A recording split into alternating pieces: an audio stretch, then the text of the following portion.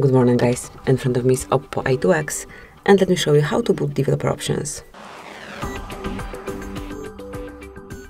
At first unroll the list of all apps and go to the settings. Then find and select about device. Go to version and here you will notice build number.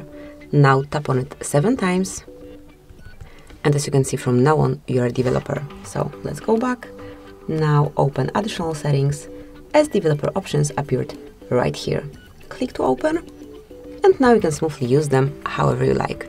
To switch developer options off, just unmark the stop switcher. And that is all. Thank you for watching. Please subscribe our channel and leave the thumbs up.